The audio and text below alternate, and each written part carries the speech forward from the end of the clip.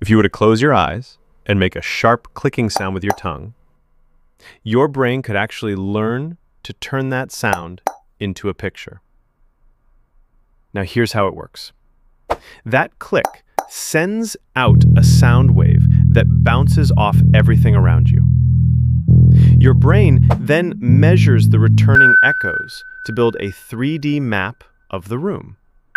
This is a real skill, used by people like Daniel Kish, who lost his sight as a baby. Now, he uses these sound maps to do incredible things, like riding a bike through traffic.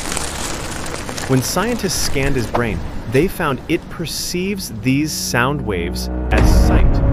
The information from his ears gets sent to his visual cortex, the part of the brain meant for your eyes.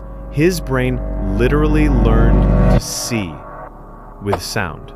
It's a process called neuroplasticity. Proof.